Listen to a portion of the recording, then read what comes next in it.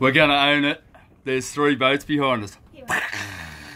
How good's that, team? 3 boats behind us. There's about 9 in front of us, but there's 3 behind us, so we're pretty happy. G'day everyone, welcome back to Life on the Hulls. Last week I left you hanging after completing my water tank, so I decided to add a couple more 70 litre water tanks up in the bow compartments of the Cat. This actually created quite a lot of work, and it was unforeseen work, but it certainly did need to be done, and that's what this episode is going to concentrate on. And we're going to do a bit of sailing, so hopefully you enjoy the weekend sailing regatta that we went on in late October. Here we go, guys. So I'm the first to admit it, I love a good gadget.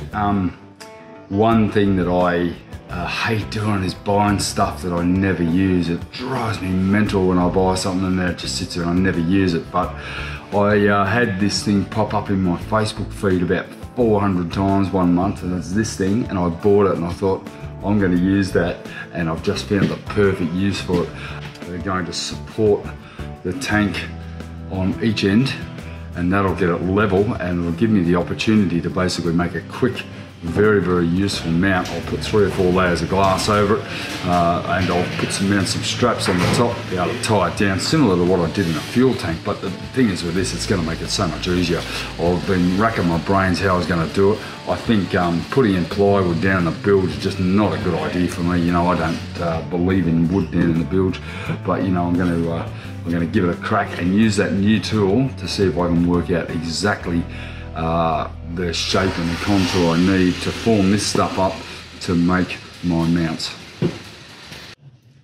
So hopefully you can see where I'm sort of heading to here. I'm going to put these blocks in here, make them sort of, you know, a lot smaller than these, and have the tank physically sit on there, and then I'll put some paddle shaft, carbon paddle shafts through there, and have straps that tie over the top. Now these are going to be a lot smaller than the ones I did with my fuel tank. I don't think these 80 litre tanks or 78 litre tanks are really going to warrant a ton of strapping, but I certainly am going to make sure that I put in adequate to make sure they never ever move, and I don't want any wood down here in the bilge, so this foam will certainly do the job. I may even make it out of the thinner foam, just 30mm foam. I don't really think I'm going to need this at 60mm thick at the moment, so I may need to thin these out.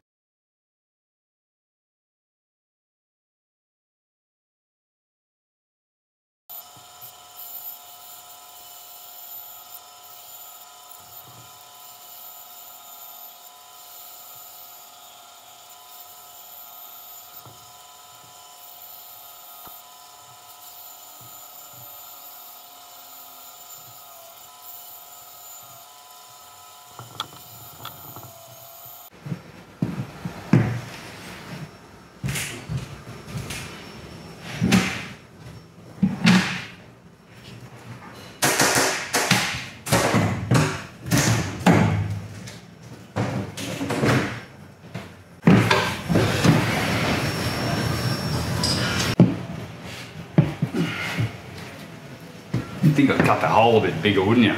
Because I've got another, probably 10 centimetres of hole in it to cut, but I just cannot be asked to cut it, and I don't want to cut it too big, so I'm just forever squeezing in and out. Good job I'm a bit thinner these days.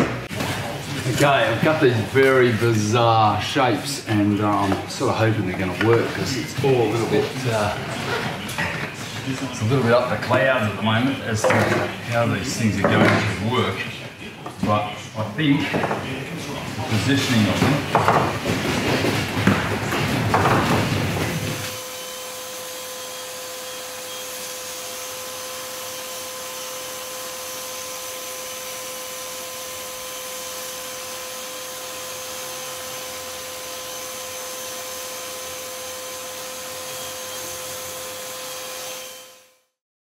Well, that was rather unpleasant.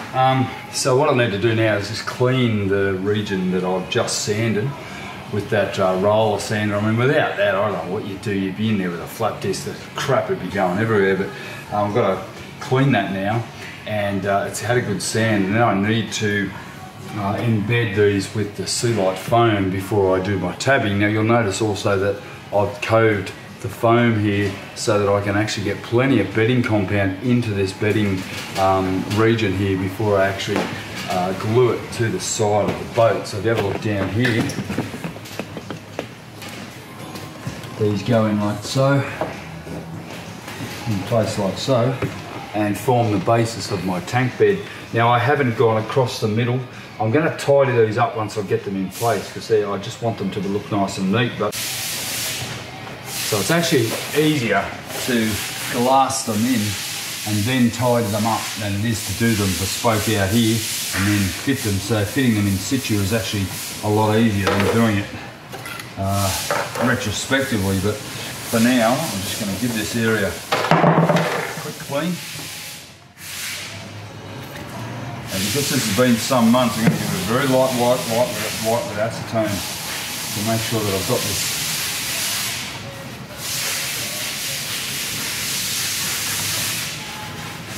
Not a lot of acetone. You don't want it dissolving your substrate.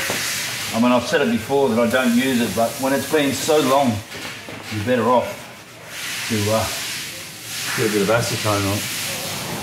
Tell you what, I thought the time down here was done, but this decision to put these extra tanks in is going to pay off. But you know, it really is starting to grate on me. I don't often get the shits and lose it, but I lost it about 5 minutes ago. I was sick of being down in these buildings. So I'm going to catalyse this this bedding compound at about 2% because I want to go off pretty quick. And I'm going to basically get a really nice quick set here so that I can come back first thing in the morning and tab these in, because they're not going to take much tabbing. It's only going to be probably a couple of hours work to get this side done, and then I'll work on the other side and I'll get stuck putting these tanks in. And you know, I'm heading towards a point where I can actually blast these down. I want them down before Christmas, and yeah, we've got some serious wind here today. It's been the year of wind, and we've got this bar here is going to go here. That's where she's going to live. Right.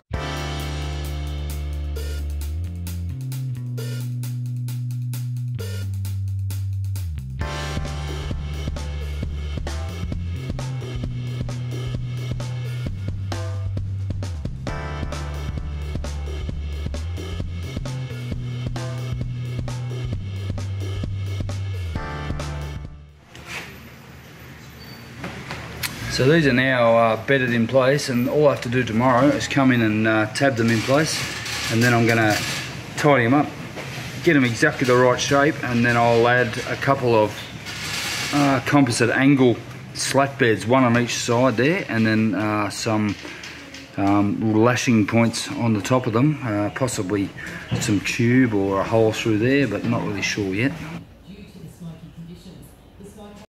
Well, that was absolutely no fun at all. Wow, it's so hot in here. I reckon it's like 43, 44 in here. Just grab a sip for a minute. What I've done is I've now tabbed those tank bulkheads in. It's not the tabbing that's the problem, it's the position. I'm jammed up in there. It's about 1.5 feet long, and I'm jammed up in there, and I can't really get on my knees or anything, so I'm sort of squatting, and yeah, the sweat's just dripping off me. It's hot, but you know, that's going to be off in about an hour. I'm going to be able to work on that first thing in the morning. I mean, basically, you're just freaking force curing everything in here at the moment. Yeah, so they're ready now for the tank to be fitted. I'm going to have to do some trimming and some sealing along the foam edge, and then I'm going to have to put some mounts in. So I've still got a bit of work to do down there, but you know, it's on its way. I'm going to go over and do the other side in about 10 minutes when I cool off a bit. Righto, so this is the port side. I wasn't going to do it. I was going to actually head home for the day, but you know, it's nothing like coming to work the next day knowing you've done something you've put off the day before. It is hot. I'm really hot and bothered, but you know, I figure while I've got all the stuff here, I may as well get the thing done. I'm going to tab all these in, and then I'll be able to go away tonight, come back tomorrow, clean up, and hopefully get them, you know, pretty much done tomorrow afternoon, and then I can start thinking about getting these tanks in, getting these floors down. Alright, so these guys are done yesterday. I've just come in and they're rock solid, so I'm going to clean these up.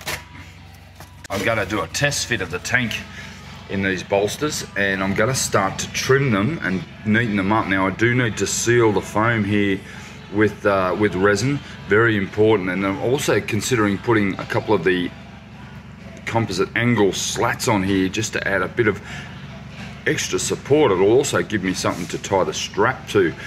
Rather than punching holes in here, I'll be able to strap it around underneath the those angle supports. So some of this composite angle, make a bit of a slat bed on there, just enough to support the tank and take the pressure off those pressure points as we had here on our fuel tanks.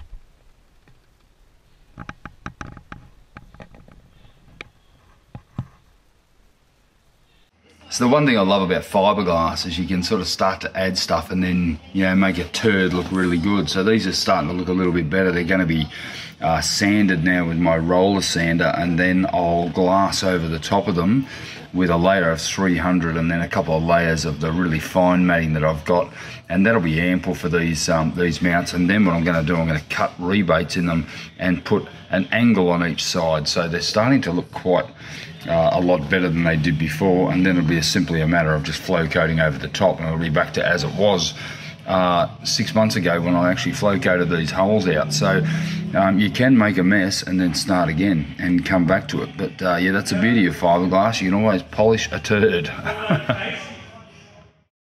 Righto, there's absolutely nowhere for me to mount a tripod up here, so I'm just going to have to follow the tank down with the camera. Let's put him in place. Like that. He's perfect.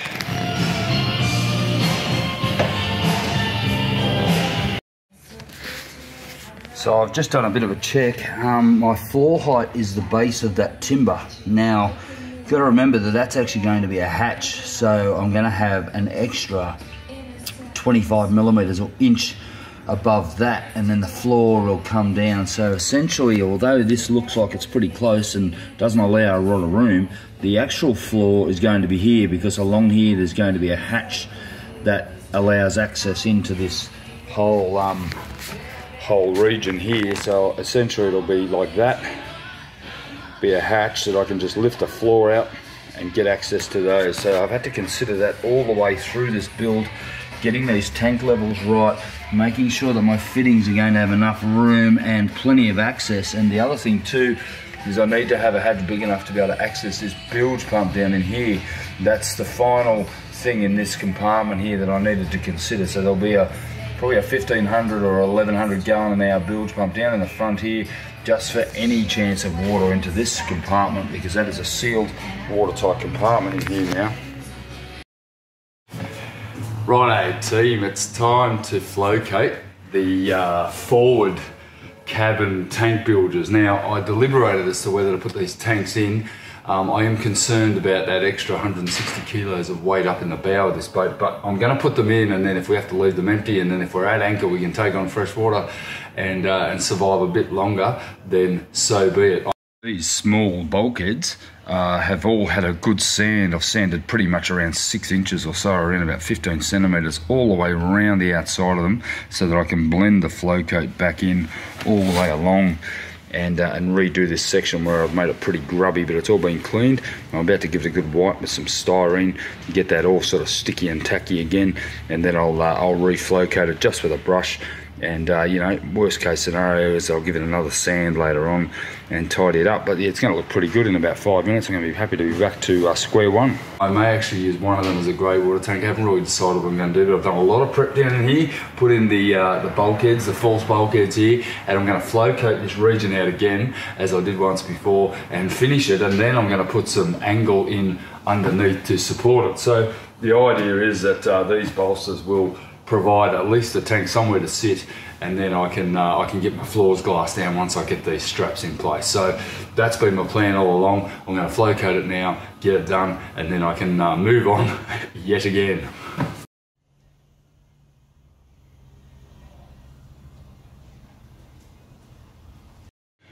Alright, so that's looking pretty good now, nice and neat. It's all flow coated. I was going to just simply put some stainless saddles here and here with some straps over the top, but I've decided to use the old carbon tube. And in fact, I was going to use some PVC pipe, but I'm better off using this. This is like a 25mm carbon tube from an old stand-up paddleboard paddle that I cut up, and I'm just going to bore a hole through here, here and here, and that'll give you my tank strap mounts. And I'll just glue them in with epoxy. That's all it's going to take, a little bit of a fillet, be nice and neat. It's all done.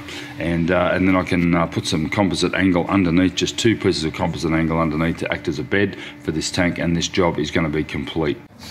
So in the same vein as what I did with my fuel tank beds, I intend to embed a couple of these composite angles in to these mounts to give these tanks something flat to sit on, to avoid this pressure point here, and certainly back here as well. So it's working, I think. Tell me if it's... Yeah, tilt it down a bit. That's it.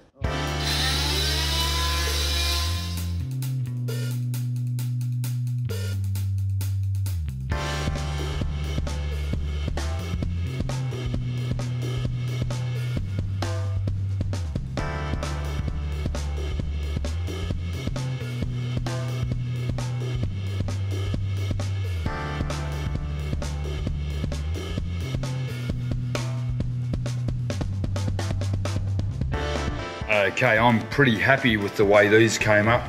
They're not dead straight. This one here can't be. To maintain the level, it actually has to be on an angle. It's almost following the line of the hull. And there's also the bottom of the tank actually not straight. It's not square. It has rebates that is designed to fit down deep into the hull of a powerboat or something. But anyway, it's what I've got to work with. So I'm going to glass these in with some epoxy, some thickened epoxy. I'm also going to put the carbon tubes in here. And I've just been down there sanding these up, so they're all sanded and ready to accept some epoxy. I've given them a quick wipe with some acetone.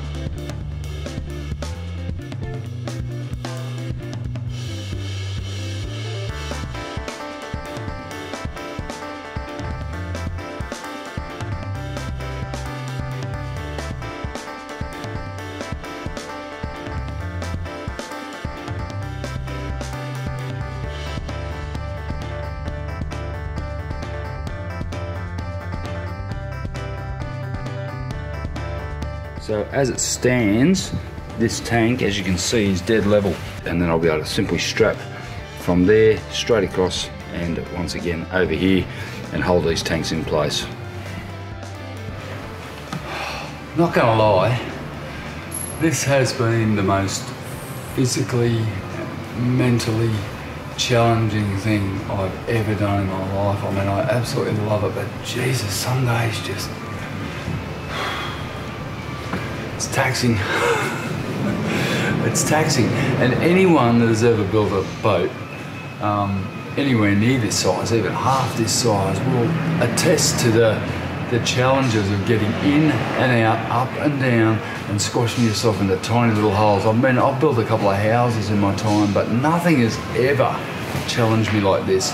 Nothing is simple, nothing is straight, nothing is a box. It's all round, curved, off-center. You know, nothing can describe the work that goes into doing this freaking thing. And you know, doing it twice. You do one and you think, oh, that's done here. I'm gonna do the other freaking side.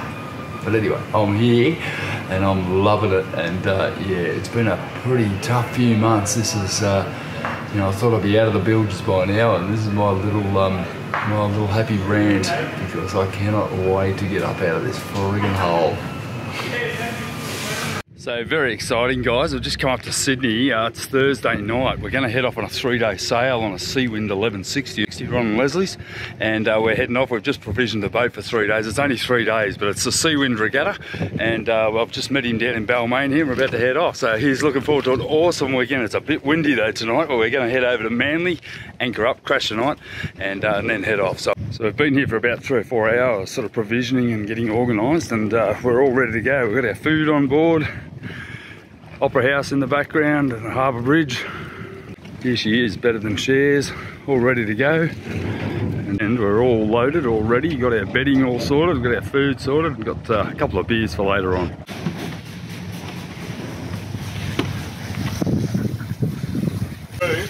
way back to the Yeah, front. well, yeah. I just realised what was going on.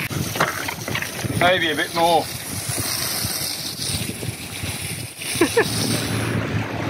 These are seagulls feasting on the bogons. Hey, what a scene, eh, tonight. Gotta love Sydney. Good old sitters. Love it. It's my old hometown and pretty happy to be out here cruising. We've got Ron's trivia going on over here. For all you boaties, see this?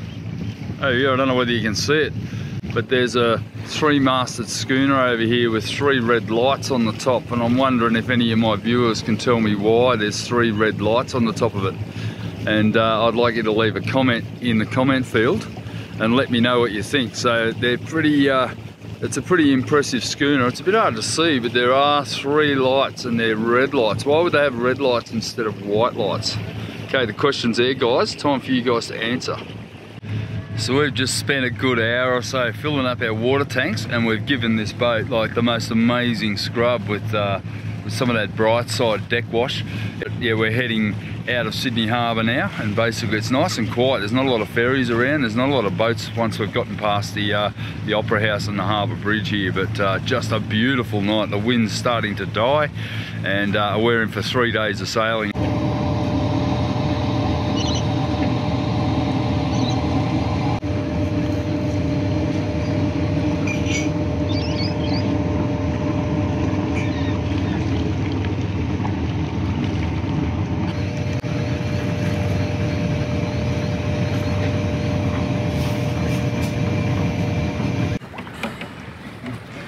This is what we thought we'd be doing. At least sitting there enjoying our cup of coffee.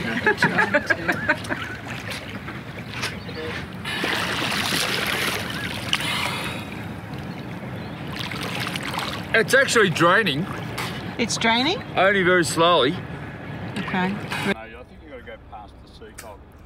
Yeah, I'm going to dram this right. What does it do? Has it got an elbow? Yeah, there's an elbow.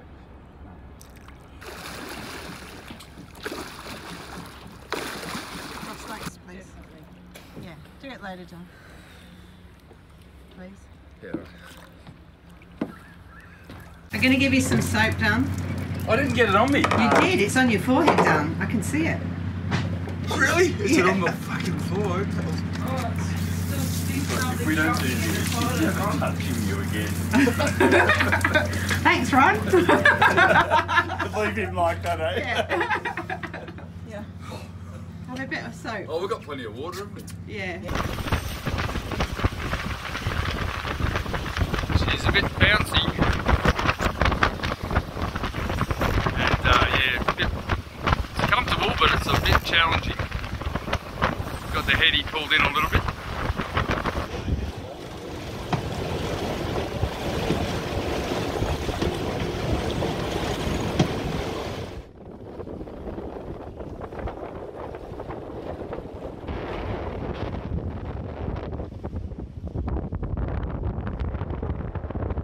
A bit of a motoring coming into the basin on Pittwater. Beautiful day. We had a pretty windy sail up the coast from Sydney Harbour. It was about 25, 28 knots. So we had a couple of reefs in and then we just dropped the sail. It wasn't worth it. It was too hard to sail straight up into the northerly wind. Almost due north we had to go, so it was a bit of a difficult sail. We couldn't quite get the point without going 10 k's out. So getting ready for a couple of races this weekend. So we're going to race Savo at 3 and then again tomorrow. I think there's another race all day, and then we'll overnight and then we'll head back to Sydney Harbour on Sunday. What an awesome way to spend a weekend. Righto, this is what we came here for, 3 o'clock. I've just spent the last 2 hours scrubbing the hull, so we should hope to gain like half a knot, probably a bit more than half a knot. It had a bit on there and we've cleaned it all out. We've cleaned out a couple of the through holes that had some growth or muscles growing up inside it. But yeah, we're heading out. The guys are setting up here. We just had a pretty long lunch, so it's been a bit of a challenge getting the sail up, I reckon, after a beer, but we'll be okay. And sails are up. We're off. We're off. Here we go. They're giving us another 15 minutes because we're a bit slow off the mark. Tardy sailors here, I'll tell you. No, we're into it. We got it happening. Okay, we're heading out on the Seawind Regatta Race 2. It's Saturday morning, 10:30 start. We've got Leslie, Sue, and we've got Al on the helm. We're expecting some very clear instructions today. Ronnie's, what are you doing today, Ron? Strategy and trimming. Strategy and yelling at us, I think. Yeah. And Janet and I are over there on the main. And I've been practicing my swear words. just so we know we're sailing. He swears a lot. He really does. Don't he likes worry, a good. We'll keep you in check. It's called profanity, this boat. Or it might be by the end of this race. We'll see how it goes. Unless the owner's swearing at the crew, they don't know they're on board. We've got to make it real. Keep it real, Ronnie. There's no need. Yeah, that's right. Yeah, I think I'm with you, Sue. Yeah. If you don't mind a bit of swearing. Look at Leslie chilling out. It's all about to happen. So I'm going to get off here. Let's get into it.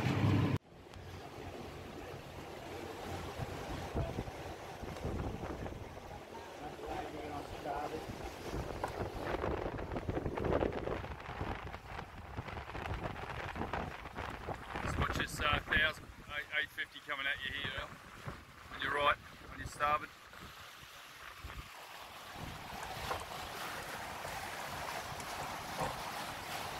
Wow, we're hunkering along now. It's all happening, Sue. It's all that we're hooting along. Solving problems as we race. That's what it's all about. And Al's doing an awesome job here, and Ronnie's like the tactician. And I've got the sticky tape. We're doing repairs on the go. That's part of it, eh? You happy with your sail here, Al? Yeah, good. Been pretty good, mate. It's flying along. 6.5 knots. I think we got the 7.5 on that reach. It's not a bad effort. We're going to own it. There's 3 boats behind us. How good's that, team? 3 boats behind us. There's about 9 in front of us, but there's 3 behind us, so we're pretty happy.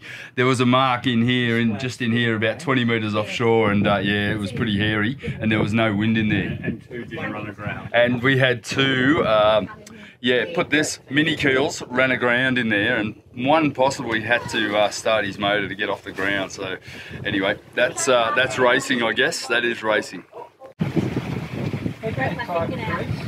You've broken nail, Sue. Gee. I feel lucky that you have a nail to break. Well, I don't now.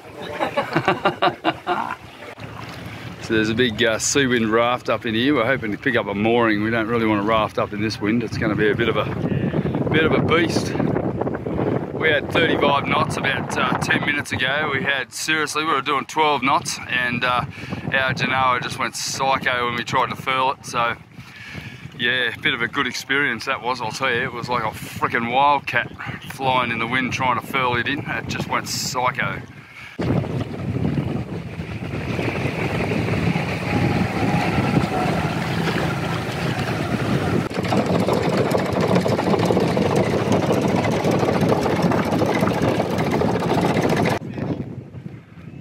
Well, there's 1, 2, 3, 4, 5, 6, 7, 8, 9. 9 boats. It's not a bad raft up, eh?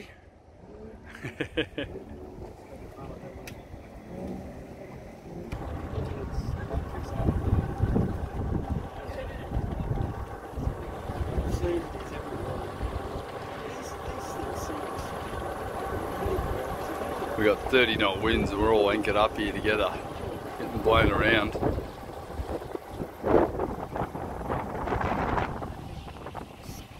What a raft up. And there's another 2. Got another 2 1160s just joined us, a 1250 on the end there. All hell's broken loose here. We've got 10 Seawinds in a line, we've got anchors down, we've got everything. We're going to have to scramble. We've broken the raft and it's not a good scene. So we're going to basically go and pull in our anchor, I think, once we get rid of these guys. So we're racing again. We've got 32 knots, currently at about 21 knots, and gusts to 32. So we've got 2 reefs in our main at the moment, which is you know, consistent with the race rules. They wanted at least 1 reef, but we've gone for 2. And we've got a couple of nice boats just ahead of us, and hate to tell you, we're at the end. We're last, and we were in the prime spot. Right, Dan? Doing a great job, Ron. We're last. Doesn't matter, mate. You say it didn't matter with this race. Save your boat, mate. Here we go, we've got a wild tip there. Hold on to that, Jen. Oh, we got wind now. We got wind. There we go. I'm going to pull that in a bit. That's ballooning at the front, mate. Everyone's got their reefs in, so we've got 2 reefs in here, 2 here, 1 reef in here, 2 up here. These guys probably got 3 in, I'd imagine, but actually they got 3 up there. So yeah, they got everyone's being very cautious because it is windy in this channel here. Well, probably should have named better, shouldn't we, Al? 38 knot Gus. If it's 38 here, then you're going to get 45 out there, right? 45 out there, yeah. So 45 knots would have been really interesting in a race. So we only had 2 reefs in, and we had about half a genoa. So it was a bit interesting. And about 4 boats pulled out just before we did, mate. We were almost a monohull, weren't we? Yeah, there's 3 boats out. Yeah. I think. Yeah. 3 boats pulled out. Yeah, they're coming up behind us. Yeah, that's 4. Yeah. And you always know a dedicated sailor when there's time and no races, and he's doing knots. Isn't that right, Al? That's right. What are you making, mate? I'm trying to make a carrot bend, which is going to turn into a monkey's fist. Right. That's interesting. Let's have a look at that. Oh, look at the thing. Wow. So what's a monkey's fist? What do you use that for? Coiling, throw it at someone, knock them out. Is that to make a sail tie, is it? It's a weapon. You make it to hit people. There goes the SS Minnow. Off to Gilligan's Island. And we got Mary Ann with the pigtails. 30 years old. Classic. All good, mate? We've got Mary Ann over here with pigtails. I only knew me anyway. The only reason I know is because I went on Google this afternoon because I never watched it. Yeah, Janet never watched Gilligan's Island because she grew up in Britain.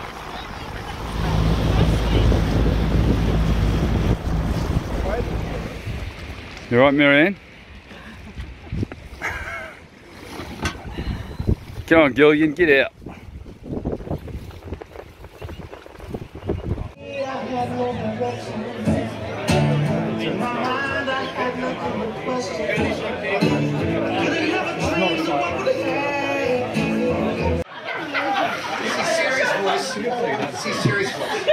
Racing was fierce.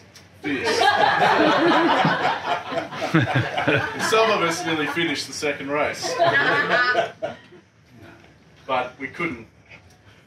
Partly because I'm pretty sure Michael put the finish line where it was too shallow to actually get to. It's an interesting twist. Thanks for joining me this week, guys. I know it's been a little bit of sailing and a little bit of boat building in this week's episode. Don't forget to give it a like and subscribe, and you know, if you can share it out, I'd really appreciate it. It's always good to share the love or share the knowledge. You know, share it out to anyone that might be interested. I love it. Thanks for joining me, and thanks again to my patrons. I really appreciate that. You know, that's just an incredible thing for me to be able to get on with my job and not worry too much about whether I'm going to be able to afford a coffee in the morning. Running out of cash. No, only joking. Loving it, guys. Thanks, guys. I've got a very fortunate life. I'm a lucky guy, and to be able to come up and experience this sort of thing with some really experienced sailors has been tremendous for Janet and I. We've been so fortunate to be able to get to spend this time racing on this boat, and yeah, just thanks to our Ronnie, Ron and Leslie, who are taking us up here and nurturing us in you know, otherwise we'd be paying out big dollars to try to get this sort of experience, and I'm just absolutely, you know, indebted to you guys. Thank you so much. And anyway, catch you later, guys, and we'll see you next time on Live on the Hulls. Really is live on the hulls this week, isn't it, guys? Hey, having a ball. Beautiful.